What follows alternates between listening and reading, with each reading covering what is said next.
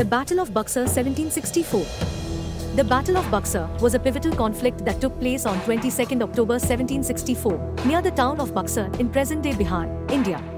The battle was a culmination of tensions between the British and a coalition of Indian rulers, comprising Mir Qasim of Bengal, Shuja-ud-Daula of Awadh, and the Mughal Emperor Shah Alam II.